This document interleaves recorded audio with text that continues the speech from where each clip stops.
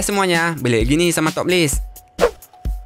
Orang-orang kreatif selalu saja membuat hal-hal keren yang bisa membuat semua orang tercengang. Seperti melukis lukisan 3D yang kelihatan sangat nyata. Lukisan 3D yang dibuat memang mungkin bisa menipu mata jika dilihat dari sudut tertentu. Banyak orang yang melukis lukisan 3D ilusi ini di sekitar jalanan. Bahkan banyak orang lewat bisa tertipu jika hanya melihatnya sekilas. Kalau kalian mungkin bisa tertipu nggak ya jika melihat lukisan ini? Langsung aja deh simak videonya.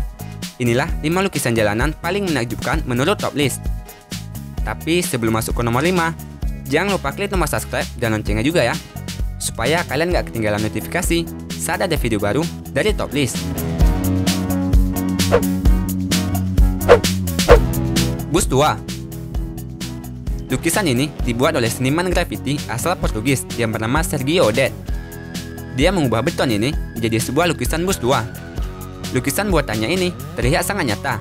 Bahkan jika orang pertama kali melihatnya, pasti memikirkan kalau bus itu adalah bus tua asli.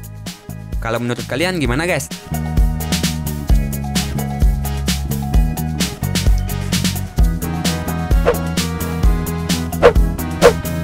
The Crevice. Lukisan ilusi ini dibuat oleh seniman yang bernama Edgar Müller. Dia adalah seorang pelukis asal Jerman. Lukisan yang dibuatnya ini sangat mirip dengan jurang es asli guys. Bagian bawahnya juga kelihatan seperti sisi kedalaman dari jurang es tersebut. Sehingga jika kita berdiri di atasnya, seakan-akan kita seperti merasa akan jatuh ke bawah.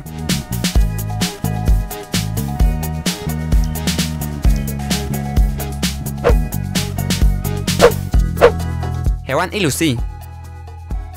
Lukisan ilusi ini juga dibuat oleh Sergio. Jika dilihat dari sisi perspektifnya, lukisan ini terlihat seperti nyata. Tapi coba kalian lihat dari sisi lain. Lukisan yang dibuat oleh Odet memang terlihat seperti muncul dari tembok dan tergantung di udara, ditambah dengan bayangan yang membuatnya semakin tampak sangat nyata.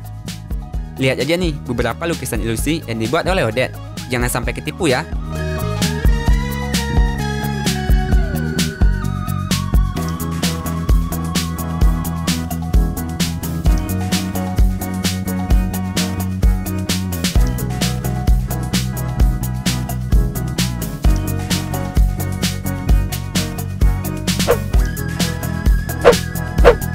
Lubang trotoar ilusi.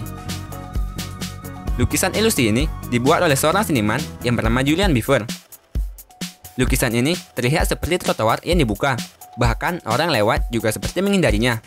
Ditambah juga dengan tutup lubangnya yang dibuat di sebelahnya, membuat lukisan ini menjadi semakin nyata. Selain lukisan ini, ada juga beberapa lukisan karya dari Julian Beaver. Lihat aja deh gimana lukisan ilusi buatannya.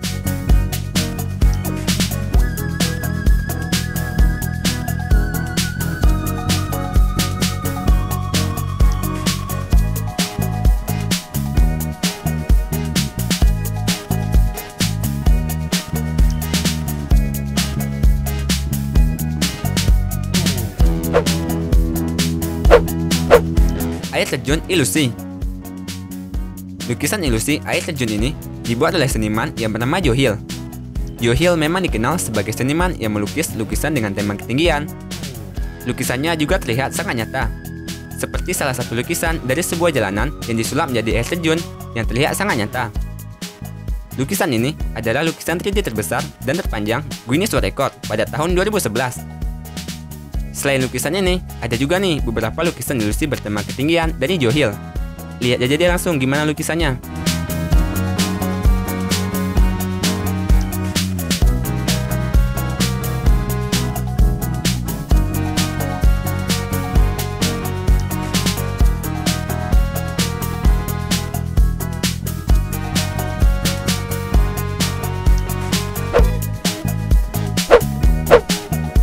Gimana guys video hari ini?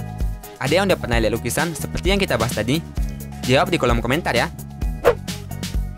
Terima kasih buat kalian yang telah menonton video ini. Jika kalian terasa terhibur, jangan lupa di like ya videonya, dan share videonya juga, supaya teman-teman kalian juga pada tahu. Oke, see ya guys!